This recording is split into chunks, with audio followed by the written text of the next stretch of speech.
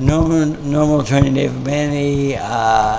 He gets up and on sparring days he runs a flat track course, not too heavy because I want him to save most of his energy for sparring that day.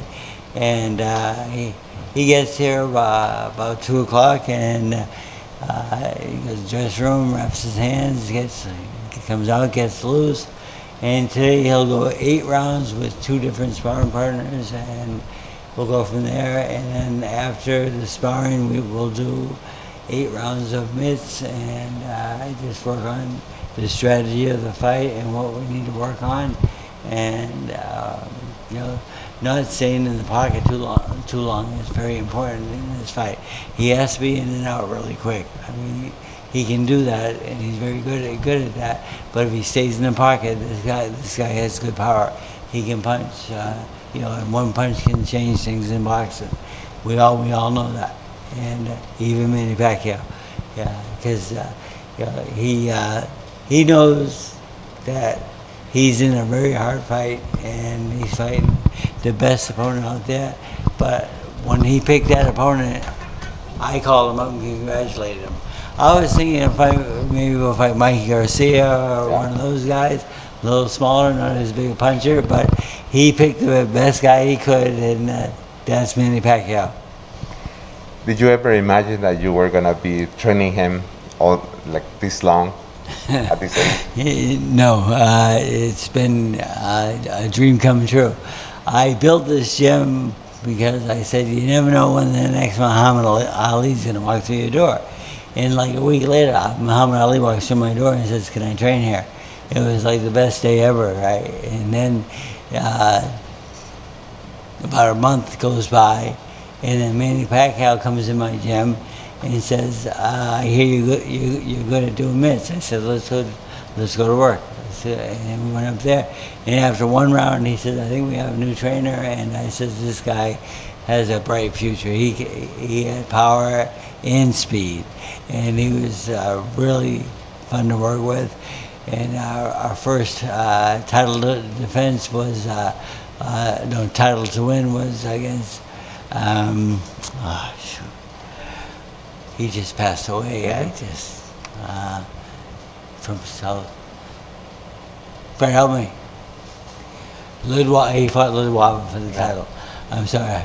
I know Ludwig well. I just I know he died of the COVID recently, but that was Manny's first title fight on De La Hoya show with me, and at 122 pounds, and he dominated that fight, and he's been doing that ever since. I mean, you know, we win some, we lose some. You know, we know what it's like to get knocked out. We know what it's like to knock the opponent out, and so forth. But the thing about Manny Pacquiao, if he gets knocked out, you don't have to be careful and get like a weaker opponent and so forth, because he knows that if he gets knocked out, it's part of the sport. It's just part of life in boxing. And the thing is, he accepts that better than anyone I've ever seen. And if he gets knocked out, don't worry that you don't have to fight. Get a stiff for the next fight. We'll fight the best guy out there next also. So like after this fight, you know, we're not going to fight an easy fight. I hope he goes for one more, because I want to see the president of his country defend his title. Excellent. And Manny has been fighting for so many years, and you've been with him.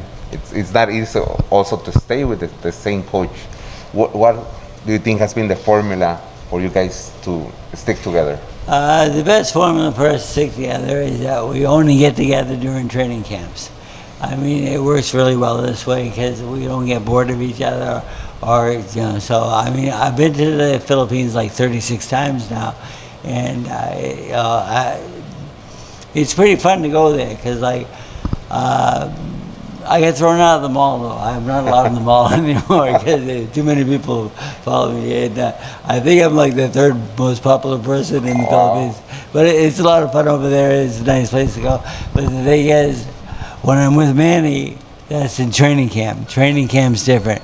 So training camps are usually 6 to 8 weeks, and we get together and we go. He over the last 2 years, though, he's been sending me tapes of his sparring sessions and so forth, what he's been working on, and I can reply back and tell him what I think the adjustments that he needs to make.